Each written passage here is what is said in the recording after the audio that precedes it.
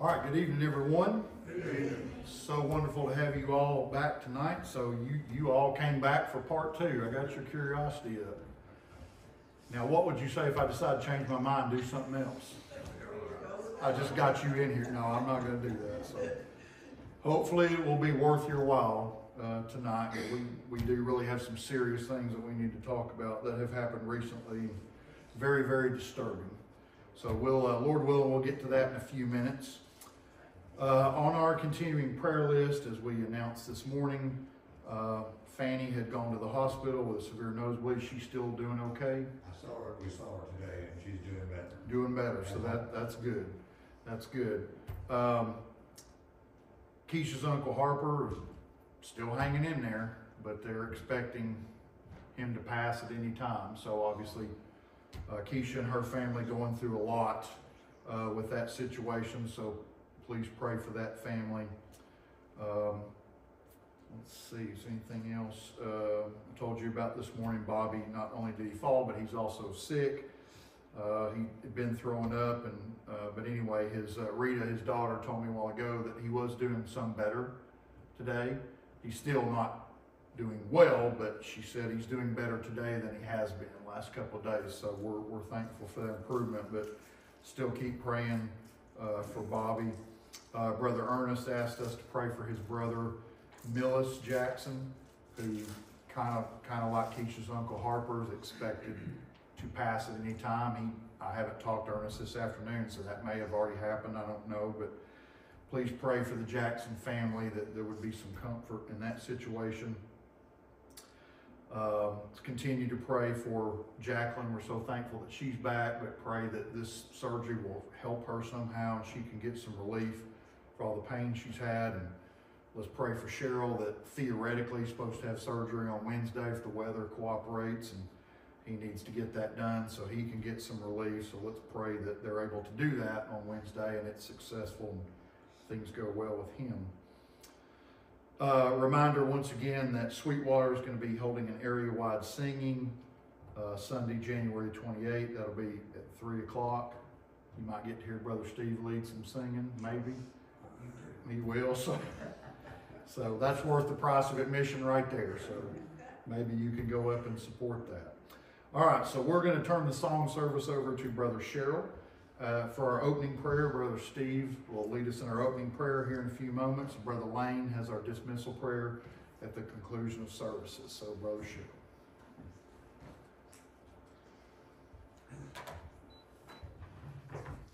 Evening, everybody. Evening. Let's get your song book and turn to number 10.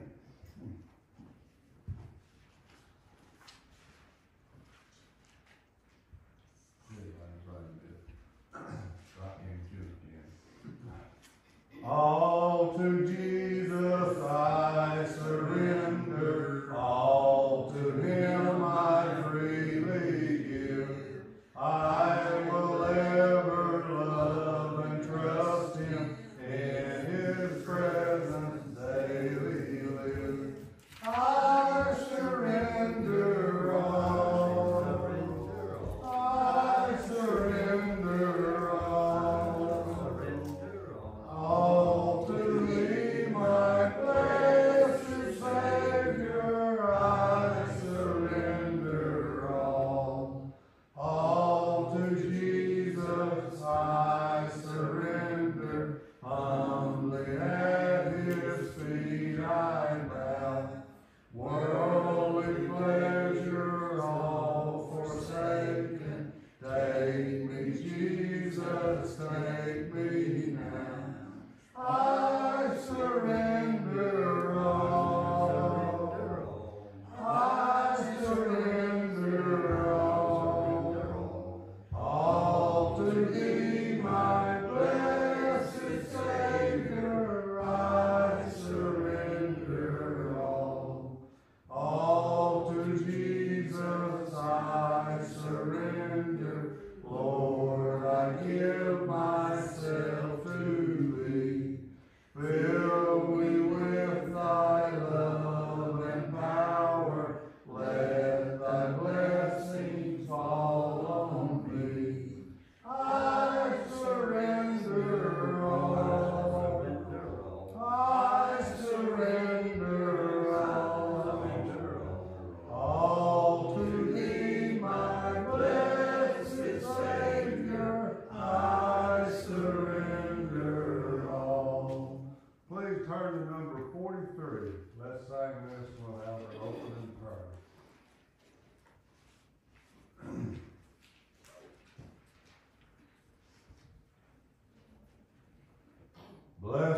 assurance, Jesus is mine.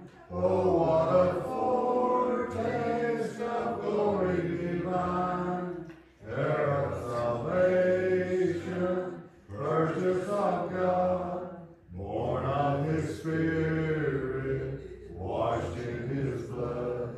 This is my story, this is my song, praising my Savior all the day long. This is my story, this is my song, praising my Savior all the day long. Perfect submission, perfect delight, visions of rapture now burst on my side. Angels descending, ring from above, echoes of mercy, whispers of love. This is my story, this is my song, praising my Savior all the day long. This is my story, this is my song, praising my Savior all the day long. Perfect submission, all is at rest. I and my Savior am happy and blessed, watching and waiting, looking above, filled with His goodness, lost in His love. This is my story, this is my song, praising my Savior all the day long. This is my story, this is my song, praising my Savior all the day long. May we bow together, please. Our most gracious, loving Heavenly Father, we're so thankful for this time that we've got here to meet with one another to worship you. Father, our goal tonight is to worship you in a way that's pleasing to you. We ask you to open our hearts and our minds as we take in what Mark has prepared to tell us, to teach us. Father, we ask you to be with those that are not here tonight because of their sick or other things that they just couldn't be here tonight. Father, quite a few people's names were on the board a few minutes ago that are ill, and we all know people who weren't mentioned that are sick. We ask you to be with them and comfort them, and of course we want them returned to their normal station in life. We're so thankful for our medical know-how and our doctors and technicians and medications and what have you. We're so glad that you gave that to us, and we ask you that be administered in the right way to our sick. Father, we're so thankful that you sent Jesus Christ to earth for us. We're so thankful for all the blessings of life that you've given us. And Father, we're so thankful that you're there, that we can pray to you anytime about anything. We're so thankful that you're a loving God, that you are. We're so thankful that we can stray, and we ask to come back. You will welcome us back. Thank you so much for that, Father. And Father, we ask you to forgive us from our many sins. In Christ's name we pray. Amen. Please turn to number 95. We'll sign this before the lesson.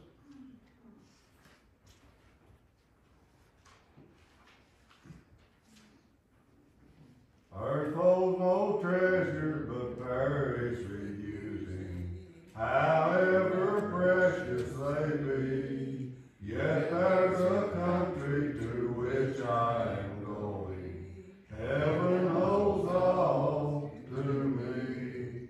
Heaven holds all to me. Brighter its glory will be. Joy without measure will be my treasure. Heaven holds all to me. Out on the hills of that wonderful country, happy, contented, and free, loved ones are waiting and watching my coming. Heaven holds all to me. Heaven holds all to me.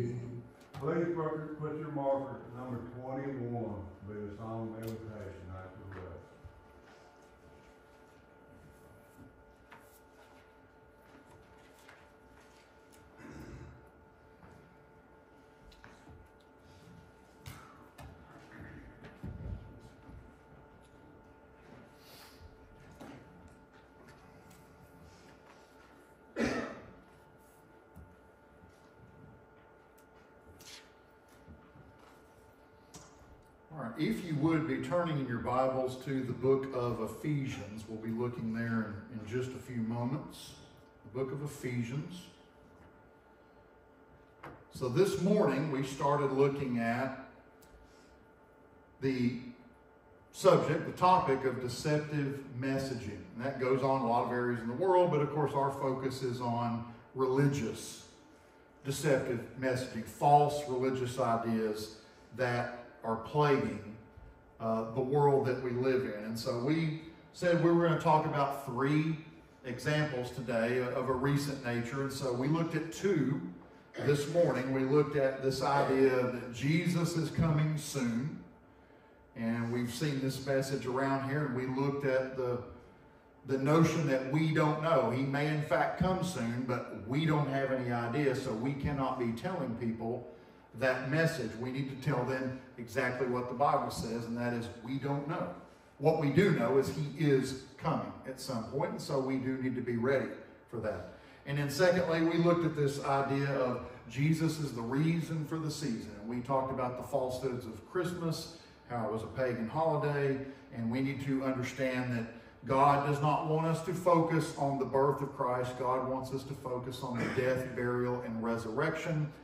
That is the memorial that we are commanded to observe, not a memorial of his birth, but of the death, burial, and resurrection. And those are the things that we looked at this morning. And so we focused on those 2 things because we said that some of these false messages are done by honest, sincere, well-intentioned people that maybe they have an ignorance of the scriptures. They just don't really know what the Bible says, and so they inadvertently put those messages out there thinking they're doing a good thing, but as we said, it's misguided. Well, the one we want to talk about tonight, we cannot chalk this one up to well-intentioned ignorance of the scriptures. There's no way that this comes from that position.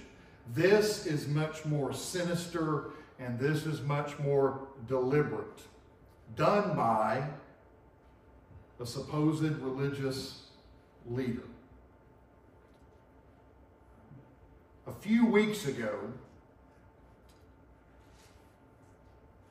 the leader of the Catholic Church, this man pictured here, a man by the name of Pope Francis, he helped to perpetuate this 3rd false message that we want to focus on tonight, and that is that God accepts all types of relationships, that nothing bothers him, it's all good, it's all fine, as long as love is involved. And so about 2 or 3 weeks ago, again, which really prompted, among those other things, me putting together this lesson, Pope Francis declared that priests, Catholic priests, can now bless homosexual couples. At the same time, this decree that he issued states that in spite of that blessing, he still claims that marriage is in fact between only a man and a woman. So at first that sounds a little confusing, and it is, and we want to focus on that in a few minutes. But this doctrine, this decree that he issued said, well, we still believe that marriage is between a man and a woman. I'm sure that keeping that doctrine is probably only temporary. Because it is clear, and it has been clear for some time, and a lot of Catholics will tell you this, it has been clear for some time that Pope Francis wants to move the Catholic Church in a very different direction than it's really ever been. And he wants to move it toward eventually approving of homosexual marriage.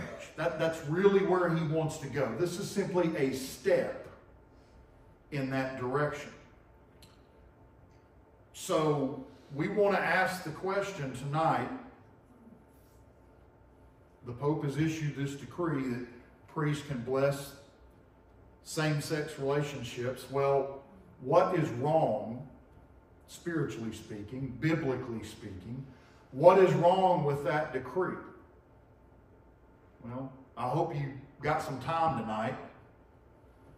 Where do I start? This is wrong on so many levels. It's hard to know where to even begin. Because I know when that came out, just all this stuff starts racing through. Yeah, but what about this? And what about this? And so I had to organize and kind of put this thing together. And so I've put what we want to look at tonight is just some, I think, the main objections that you can come up with. There are probably more, but I know you don't want to be here all night. So I have several biblical objections, not my opinion, biblical objections to what the Pope, who is the religious leader, supposedly, of hundreds of millions, maybe a billion people on this planet. So let's look at some of these objections tonight. So first of all, and these are all pretty equally important, no particular order, but first of all, we want to notice that when a man, or a woman for that matter, when a human being, a mere mortal, who, as they say, puts his pants on one leg at a time like everybody else, has to breathe like everybody else, has to eat like everybody else, a mere mortal, a sinful human. You saying the Pope is sinful? God said all men are sinful. That would include him. But when a mere sinful mortal claims to be the head of any church, this is what you get. Because we are told in God's Word, if you will look at Ephesians chapter 5 and verse 23, we are told in God's Word that Christ and Christ alone is the head of the church. Not the Pope, not me, or anybody else. Ephesians 5 and 23. For the husband is the head of the wife, even as Christ is the head of the church. Plain and simple. And he is the Savior of the body, which again is the church. Christ is the head of the church. Staying there in Ephesians, look at chapter 1 and verse 22. Ephesians chapter 1 and verse 22. And hath put all things under his feet, the feet of Christ, and gave him to be the head over all things to the church. Christ is the head of the church. Over how many things? Over all things. There is no other head. He doesn't share authority with the Pope or anybody else. Christ is the head of the church. That's not what the world says. That's what God says. It's what the Bible says. Turn over to Colossians chapter 1. Let's look at verse 18. We reinforce the same idea. But again, how many times does God have to say it to make it true? Colossians 1 and verse 18. And he, Christ, is the head of the body, the church, who is the beginning, the firstborn from the dead, that in all things he might have the preeminence. Once again, all things. Christ has all authority. He doesn't share that authority with Pope Francis or with me or any other supposed religious leader. Christ shares authority with no one. We are to look for him, to him for our spiritual authority. So any church that has a human being, a man or a woman, any church that has a human being as the head in the place of Christ, because you can't have two heads of the church. So in the place of Christ, any church that does that is a false church. I don't care who it is. That may be unpopular to say in today's culture. It's not maybe, it is. And depending on who watches this, some people are going to blister me. That's okay. It's not popular in modern culture, but it is the truth. We just read. We saw this morning. Where's the truth? It's in the Bible. What did the Bible say? Christ is the head of the church. No man is the head of the church. What I'm telling you is not my opinion. It is God's truth. It's unpopular, but it's the truth.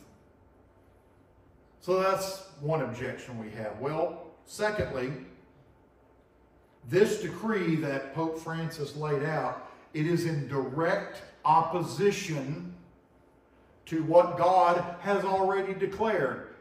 God has already issued a decree about this and everything else. It's right here. This is God's decree. And Pope Francis has just issued one that directly contradicts what God says in his word. God has clearly condemned homosexuality as being sinful, along with a whole lot of other things. And we do tend to rank things as, well, this is worse than that. Hey, if something is sinful, it's all bad. But homosexuality is one of those things that God has said he does not accept it. It is not pleasing to him. Now, just some examples. We're not going to go read these, but because we've preached sermons on this before, but just a few examples where you will find, okay, well, where does God say that? Well, I'm glad you asked. Romans chapter 1, verses 24 through 32. God talks extensively about this. 1 Corinthians 6, verses 9 through 11. God talks about this. 1 Timothy chapter 1, verses 9 and 10. God talks about this, where he condemns homosexual behavior. Now, one of the arguments you will get when people try to justify this behavior, they'll say, well, that was Old Testament stuff. I mean, Jesus didn't say anything. Jesus didn't condemn homosexuality. That's all Old Testament stuff. And there's a lot about it in the Old Testament. But did you notice those three references I just gave you, where they're at? They're all in the New Testament. Okay, yeah, you can go to Leviticus. There's a lot of places in the Old Testament where God makes it plain that homosexuality is not acceptable to him. But you'll get that, well, Jesus didn't talk about it in the New Testament. That's a lie. It is mentioned several times in the New Testament. And let's look at what Jesus said. They'll say, well, Jesus didn't address it. Yes, he did. Look at Matthew 15 and verse 19. And there are other places too. This is just one. Again, how many times does God have to say it to make it true? If God condemns something one time, what does that mean? It's condemned. If God said something is righteous one time, that means it's righteous. But especially if he says it a bunch of times, but some people, it doesn't seem to matter how many. But notice what Jesus said here. For out of the heart proceed evil thoughts. Evil means sinful, things that are against God. And then he gives examples of this.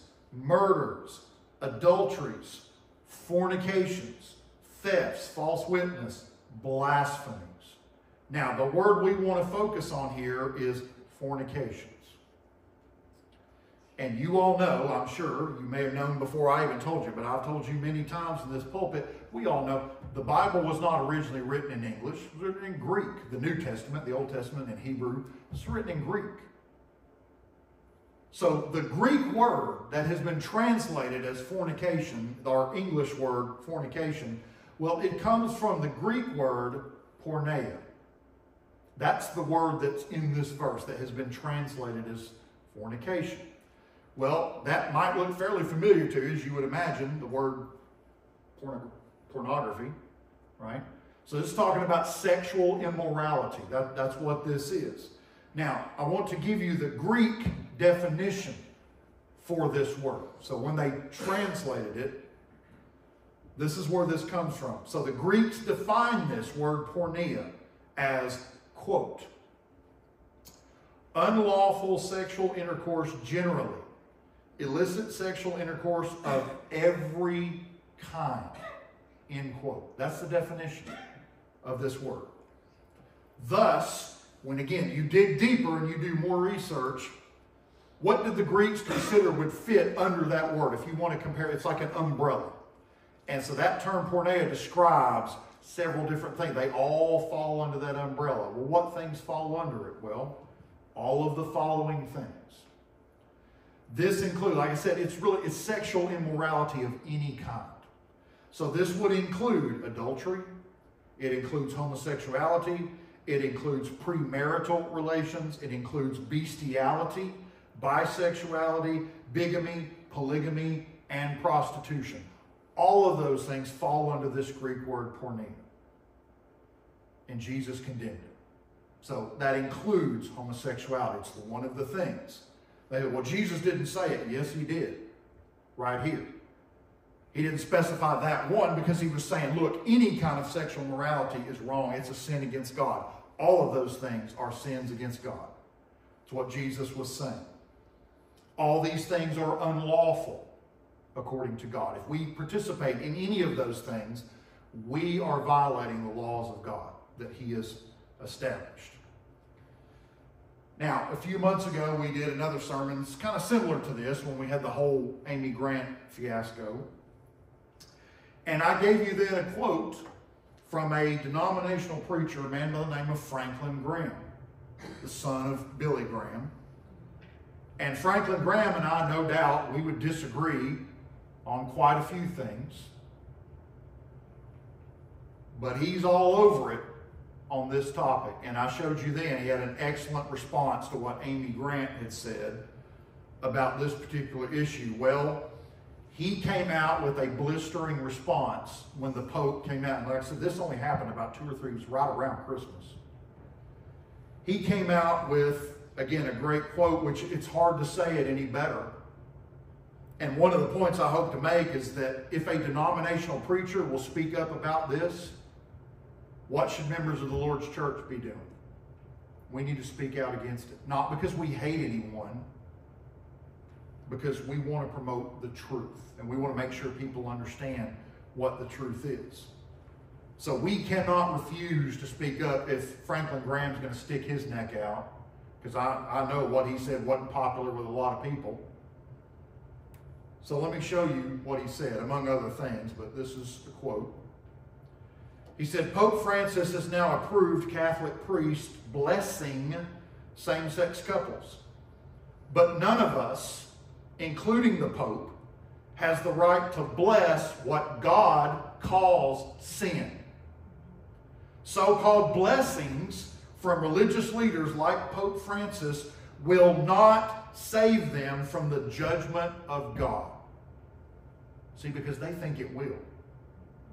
That's the sad thing about all this. He is misleading so many people. And Franklin Graham is calling him out on that. Said, you're convincing them that this is okay and they're going to be just fine and they're going to be saved. And that's a lie. That's a lie of the devil. This sounds just like the Pharisees in Jesus' day, right? Phony religious leaders making people think that they were spiritually safe because, hey, I'm following the Pharisees and they're the religious leaders, so I must be okay, right? Phony religious leaders making people think they're spiritually safe while all the time leading them straight to hell. It's just like them. And we know from our study of Matthew, but all through Jesus' ministry, he spends a lot of time calling them out. So, man, it's kind of, boy, you're kind of coming down hard on these people. Isn't it kind of hurtful and hateful? And Jesus did it because it's got to be done. Because souls are at stake. So 2 objections. Well, let's look at the third objection. We want to look at the Pope's justification. How does he defend contradicting what God says? Because that would be interesting. And he did try to give an explanation.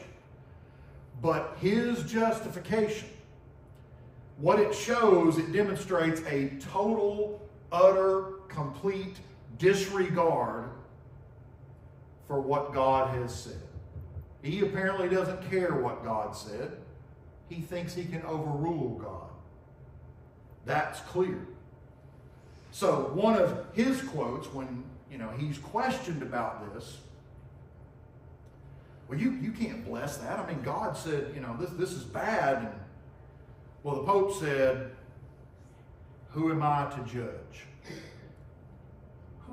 Who am I to judge, right? I just got to let people do what they want to do. Well, I would respond if I could talk to the Pope. Of course, he's not going to talk to me.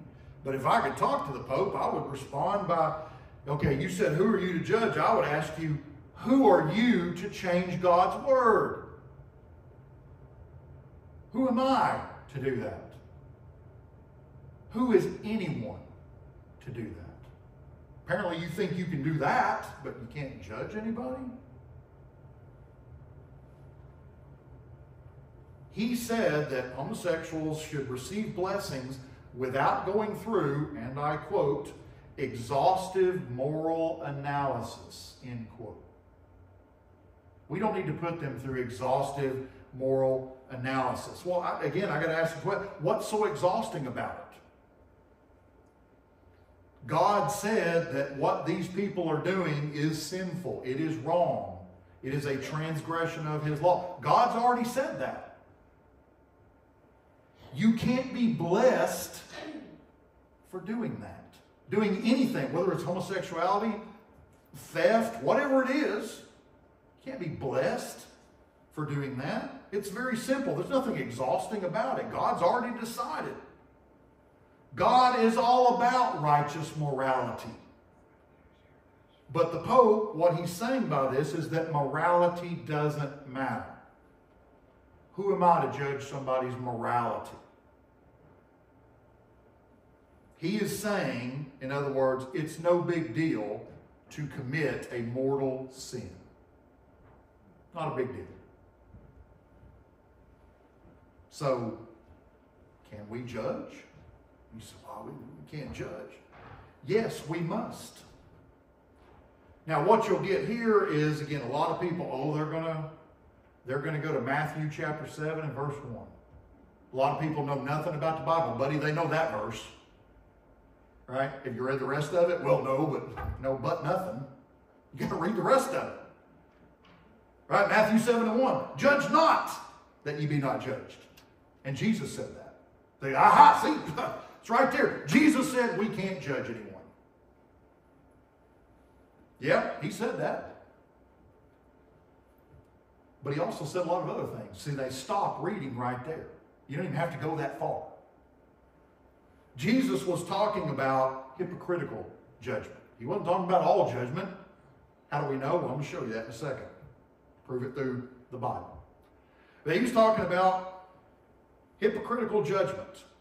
Right? Jesus, if you continue on, Matthew chapter 7, that was verse 1, just go down to verse 5. And Jesus, where he kind of explains what he meant in verse 1, but notice in verse 5, Matthew 7 and verse 5, thou hypocrite. See, that's what he's talking about in verse 1. Don't be a hypocrite. Right? I don't need to condemn you when I'm doing the same thing. But look at verse 5. Thou hypocrite, first cast out the beam out of thine own eye. So you got to get your own life right. But keep reading. And then shalt thou see clearly to cast out the mote out of thy brother's eye. Right? So that requires a judgment. You have to make a judgment that there is a mote in your brother's eye. That's a judgment. So Jesus is saying, yeah, you can judge your brother, but clean up your own act first. Then you can better help him. He's not going to probably let you help him if you're doing the same stuff. He's not going to listen to you anyway. But if you're trying to be righteous, then you've got a better chance to reach somebody else. So Jesus is not saying don't judge, because that right there requires a judgment. Now notice, continue on. Sorry, I should have already put that up there. John 7 and 24, same chapter. All you got to do is just keep reading. Don't stop with verse 1. Look at verse 24. Jesus said, judge not according to appearance. Hey, let's stop right there. Hey, let's not. Let's continue reading. But judge righteous judgment. See, Jesus said that too. Judge righteous judgment. So if I interpret verse 1 in this chapter to say, I can't judge anybody for any reason, then how do I reconcile verse 24 with that? Well, I can't. They would contradict each other. Okay? But verse 24, notice he says, judge righteous judgment. So what is verse 1 talking about? Unrighteous judgment. Hypocritical judgment. Yeah, he said, yeah, don't do that. But we have to make a judgment. If I see you steal something that doesn't belong to you, can I not call you a thief? That's what you are. If I see you kill somebody in cold blood for no reason, can I not call you a murderer? That's what you are. What requires a judgment? Okay? So think about it this way. If we can't judge anybody, then that means what I'm doing, what I do all the time, and what you all hopefully are doing too, teaching the gospel, we can't do that. That requires a judgment. How am I supposed to decide that you or somebody else needs the gospel? I have to make a judgment. So Jesus said, I want you to go out and teach the gospel. Because they're a lost soul. That's a judgment, right? So if that's true, then I can't teach the gospel to anybody because I'm assuming that they need the gospel. That's a judgment. See, so it's foolish. So, well, we can't. The Pope said, who am I to judge? Give me a break. We all have to make judgments, but they need to be righteous judgments. And we got to have our own life together. That's what Jesus wants to do. And if you look back at Pope Francis's record, oh, he's judged plenty of people. So it's funny that all of a sudden now he can't judge. It's like, buddy, you've been doing it. The whole time you've been in that office of yours, you've been judging a lot of people. And he's doing it right now because of this very thing. He's kicking some of the priests out who won't go along with this. Well, that's a judgment. So what he should have said, of course, that would give away his, well, I can't judge on this matter because I don't want to. But I can judge on something else. You disagree with me, I'm going to judge you as being wrong. Right? It's he himself is being hypocritical, which is what Jesus told us not to do. So finally, let's look at one more objection, one last objection tonight. And this is the idea that what the Pope has done has caused a lot of confusion. And not just among Catholics. And there's a lot of confusion out there after this because I've been reading a lot of it. And a lot of Catholics are, wait a minute, but I don't, a lot of confusion among them, but not just them, a lot of other people too, who say, well, the Pope is supposed to be really spiritual, really religious, and yet the Bible says one thing and he says something else. What am I supposed to make of that? So he has caused a lot of confusion among many people. We'll turn over to 1 Corinthians chapter 14, look at verse 33. God does not want religious confusion. In fact, he will not tolerate it. Because there's no sense in that. There's no reason for it. There's no need for confusion if we would just do what the Bible says. There would be no confusion about this issue or any other spiritual issue. God said it, that's it. There's no debate. Oh no, but we can't do that. So look at 1 Corinthians 14:33. For God is not the author of confusion, but of peace, as in all churches of the saints. God is not the author of confusion. His word is clear. He does not contradict himself. So who is the author of confusion? Mankind, including Pope Francis. But unfortunately, he's not the only one. We are the authors of confusion, not God. Because as we stated a few minutes ago, the Pope, in this decree, he reaffirmed that, well, marriage is between just a man and a woman. Well, nice of him to agree with God on that one. You're right, because that's what God said. Genesis 1:27-28 says that. Genesis 2:24 says that. Matthew 19:4-6 says that. And other places. Marriage is between a man and a woman, period. That's it. There's no debate, there's no discussion, because that's what God decreed. So it's nice of him to admit that, well, yeah, we still believe that. Well, good, because God said it.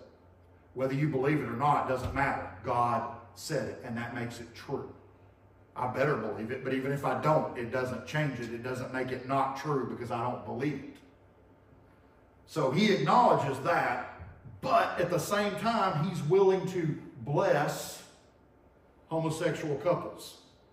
What does that mean exactly? Well, in Catholic doctrine, if they bless, what does it mean? A blessing means that their church is signaling that these people are actually behaving correctly in the sight of God. That's what it means.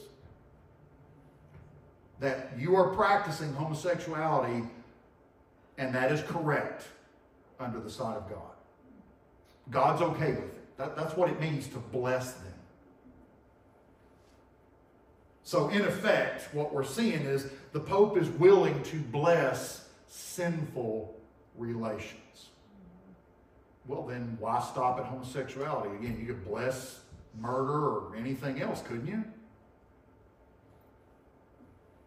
Now, when you look at Catholic doctrine, and I'm not saying that it's right. I'm just talking about within the church itself, which this man claims to lead. If you even look at their doctrine has always held that any sexual relations outside of marriage is sinful and must be condemned. And yet the Pope is saying, we're going to bless these relationships. And he himself said, well, they can't get married because that's a man and a woman, but we're going to bless. Well, then you're condoning their physical relations, and they are outside of marriage, and your own church's doctrine forbids that. Of course, God forbids it. We just talked about that, porneia. So they got that one right too. But the Pope is violating his own church's doctrine by doing this. Because they are in agreement with God on that. Again, how nice. Glad that they agree with God on that one.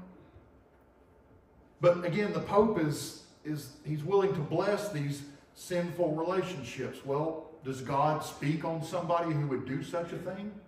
Yes, he does. Look at Romans chapter 1 and verse 32.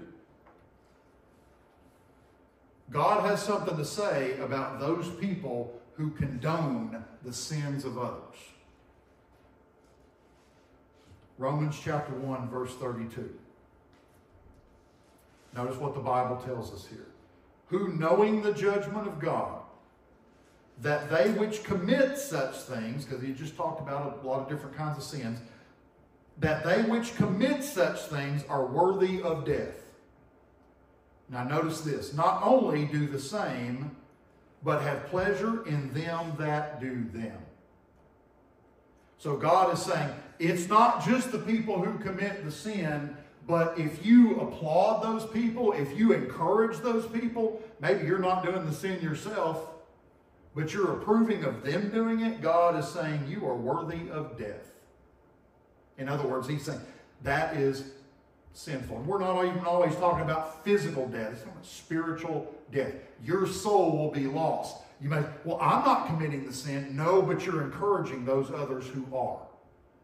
And God is saying, you know what? That makes you just as guilty as the ones who are doing it. Take a look at the book of 2 John. There's only one chapter in 2 John, so that's not chapter 10 and 11. That's verses 10 and 11. 2 John verses 10 and 11. Notice what God tells us here. If there come any unto you, and bring not this doctrine. Whose doctrine? God's doctrine. Anybody comes to you with anything else besides what God has said, receive him not into your house. In other words, don't be friends with this person. Don't give this person hospitality, because they're teaching false religious doctrine. Now, notice after this, neither bid him Godspeed. That means don't encourage them. Don't say, hey, you just keep doing what you're doing. Good luck to you. Hope things work well. You're encouraging their sin. Just don't do that. Why not? Look at verse 11. For he that biddeth him Godspeed is partaker of his evil deeds. This is not my opinion. This is what God said. So God said, if somebody else is committing a sin, whether it's homosexuality, whatever it is. Again, let's say that somebody feels like, well, I should have a right to go out and steal my neighbor. I know he keeps a lot of money in his house, and so I think I should go and steal that. And if I tell this person, yeah, you know what, you're right, you probably should go steal that guy's money. You want to come help me? Well, no, I don't really want to steal myself, but yeah, man, you should go. Yeah, good job. You should go do that. That's what he's talking about. So God says, if I do that, I'm just as guilty as the guy that breaks into the house and steals the money. I'm just as evil and sinful as he is because I encouraged him to do it. I told him there's nothing wrong with it. Oh, you can steal. It's okay. So God has condemned homosexuality, but the Pope is saying, well, you can live that lifestyle. It's okay. So according to God, the Pope is a partaker of their evil deeds. He is just as guilty, even though he's not practicing, as far as I know, homosexuality himself, but he's just as guilty because he's promoting it, convincing a lot of people that it's A-okay, it's just fine. Don't worry, God's not going to be upset at all, even though the Bible says that he is. Now, the good news is that a lot of the Catholic priests, they have come out publicly and they have condemned this papal decree. They are fighting against it. And I do applaud them for that. They have vowed to defy it. Because they have said, it is crystal clear that God does not accept this kind of behavior, so we as Catholic priests, we cannot accept it either. Well, they're right about that. And this is some of the guys the Pope is punishing. He's kicking them out. In other words, he's passing judgment on them, even though he said he couldn't judge. But these guys realize, and they have said, there's some really good quotes from some of them as well, they have said this directly contradicts what the Bible teaches, what God has said. There's no way around it. God said, don't do it. The Pope is saying, yes, it's not that bad. It's okay. You cannot reconcile those two things. So the silver lining to all this, if there is one, is maybe that some Catholics, and even others, maybe they will begin to lose faith in that institution. Maybe they will realize that, hey, this is not really what God said, but the Pope is telling us one thing and God's telling us something else. Maybe they will tear themselves apart over this. And the good that would come out of that would be hopefully that some of these disillusioned people, we talk about people getting disillusioned this morning, maybe some of these people will become disillusioned and maybe they will begin to seek the truth that we've talked about this morning and tonight.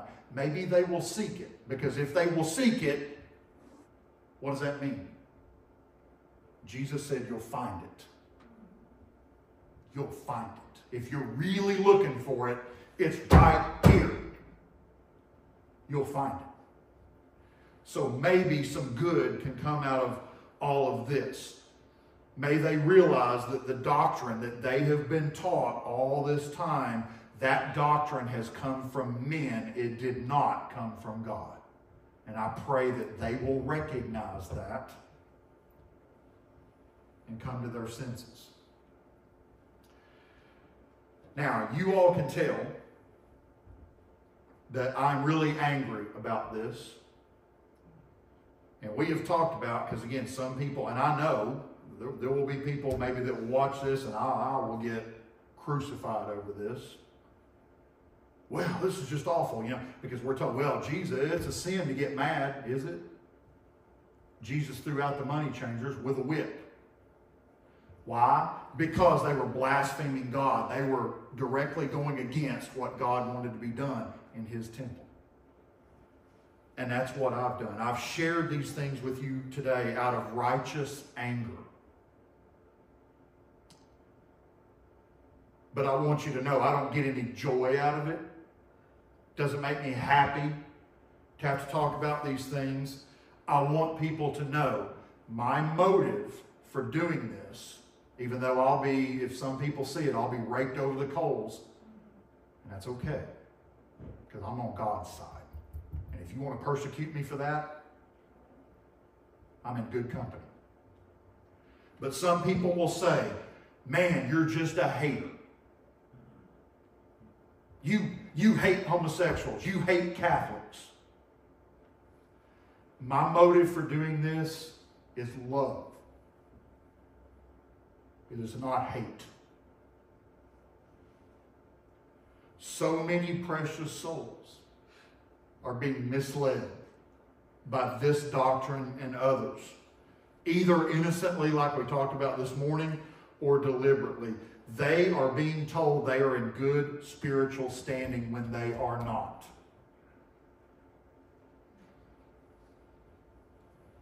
I don't hate homosexuals. I could stand before God and tell you that. I don't hate Catholics. I don't hate anybody that's teaching false doctrine. I love those people and the people listening to it. I love them.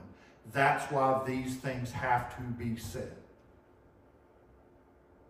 And if these words can encourage somebody to seek the truth, then it will have been well worth it. But it's done out of love. I've often used this illustration. If you're driving along in a car, having a great time, you're going to go around a curve, and I know that around that curve the bridge is out and there's a 500-foot cliff. But you look like you're having so much fun. Should I say something? Hey, wait. I know when you go around that curve, you're going to go off that cliff and you're going to die. But you're having so much fun driving. Shouldn't I just let you continue on? Would that be love or would that be hate? If I love you and care about you, I'm going to do my best to stop you because you're racing to your own destruction. I may not be able to stop you, but I'm going to make the effort. If I wanted to show you that I hated you, I wouldn't say a word. Yeah, going around that corner is great. Go ahead. I'm going to watch you float right off that cliff. That's hate. I do this out of love because I love lost souls. I'm commanded to do that by God. And if I really love God, then I've got to love lost souls. And people have to wake up to the truth. Not man's truth, not the Pope's truth, not my truth. Biblical truth. Because if me or anybody else teaches you anything that's not in this book, then I am a false teacher. And I would need to be called out just like these people that I'm calling out. That's love. If I hated them, I just wouldn't say a word. Oh yeah, you just keep doing what you're doing, it's fine. And then on the day of judgment, they'll look at me. Mark, why didn't you say something? Oh well. And we can justify it all day long by saying, well, they're probably not going to listen anyway. Well, maybe they won't. But then that won't be my fault. That'll be theirs. Then they're going to look at me and say, you know, Mark, you tried to warn me, but I wouldn't listen. That's a different thing than saying, why didn't you warn me? Because God's going to ask me the same question. Hey, why didn't you say something? Mark, you were a preacher. Why didn't you stand up for what was right? Why didn't you? Well, if I didn't, what kind of answer am I going to have? I don't know. I just didn't want anybody to get mad at me. Can't do it. So this is done out of love. People will misinterpret, but I don't want to let people continue down the road to their eternal destruction. And you and I have to be in this fight together. Now, Franklin Graham, I want to close with this. He made another correct observation. He said that God wants to forgive our sins. He does. And we've read the scriptures. We know that to be true. God doesn't want to condemn anybody. And that includes homosexuals, whoever. God wants to forgive our sins. But Franklin Graham, notice he said, but we have to go to God. He's not going to come to us. We have to go to Him. We have to go according to His plan. We have to do it His way. Not according to man, but according to God. I told you, I myself came out of false religious beliefs. I listened to that for a long time. I thank God that I was given time to finally open my mind, to finally seek the truth. And I can say from personal experience,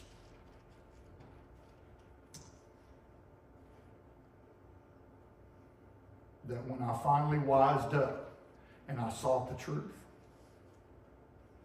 I found it. Just like God said I would. And all these people can find it too. And that's, of course, we don't want to hate on them. We want to love on them. We want them to find the truth. Don't listen to Pope Francis or any other man that's taking you down a different road. They need to listen to the Bible, because that's God's word. May God give us the courage to speak out for him and to try to teach the truth to as many people as we can reach. They may not listen, but let's make the effort. Tonight, if you're not a Christian, you need to become one. You need to become a member of the Lord's church, and only God can add you. Nobody else has the authority to do that. You can be baptized into Christ. You can have your sins washed away, and God will add you to his church. We can do that for you tonight. If, on the other hand, you have fallen away from God for whatever reason, you've gone back into the world, maybe you've listened to false ideas, maybe you thought you were in good shape, but now you realize you weren't. God wants you to come home. God doesn't, as I said, he doesn't want to condemn anybody. God wants everybody to be saved. We can pray with you and for you, and God has said if you'll confess those sins and repent for them, that he will forgive you, and you'll be cleansed, and you'll be a faithful child of God again. So if you have a need, please come forward. As together we stand and we sing. Almost persuaded now to believe, almost persuaded Christ to receive. Seems now some soul to say, go Spirit, go thy way, some more convenient day. On thee I'll call, almost persuaded, come, come today, almost persuaded, turn not away. Jesus invites you here, angels are lingering near, prayers rise from hearts so dear. Oh, wanderer, come. Almost persuaded, harvest is past. Almost persuaded, doom comes at last. Almost cannot avail. Almost is but to fail. Sad, sad, that bitter wail. Almost but lost. Please thank Brother Mark for giving out for another good lesson. Before we continue on, do we have those that need to have the Lord's Supper? Please be seated.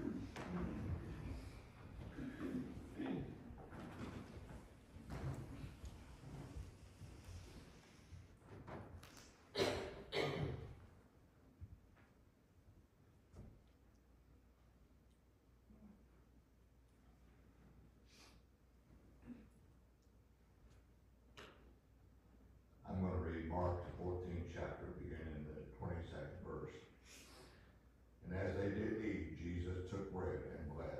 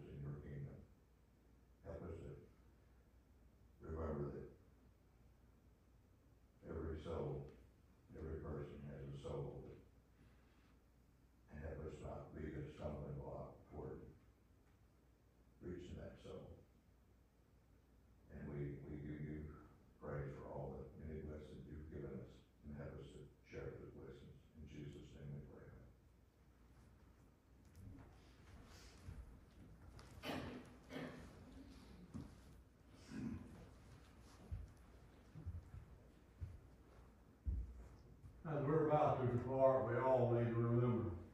All that have been mentioned on the sick list, all having hardship in their life, please say a word of prayer for them.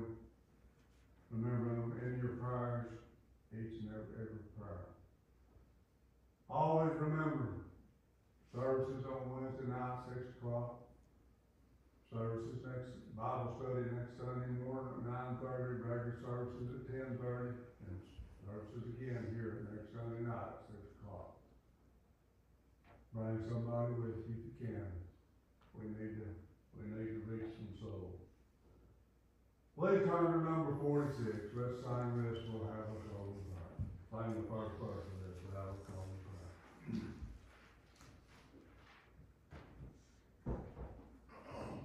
Blessed be the tie that binds our hearts in Christian love, the fellowship of kindred minds is like to that above. Let's pray. We thank you, Lord, for this opportunity we've had to be here today to worship you, study the word. We pray that you'll be with all the sick, one that's having surgeries. Pray that be your will, let it be healed. We pray that we'll be able to go out and bring the lost into the church, for the church here to grow. Pray that you'll protect each one of us from all the evils and temptations out of the world. Pray now that you'll go with us and forgive us of all our sins.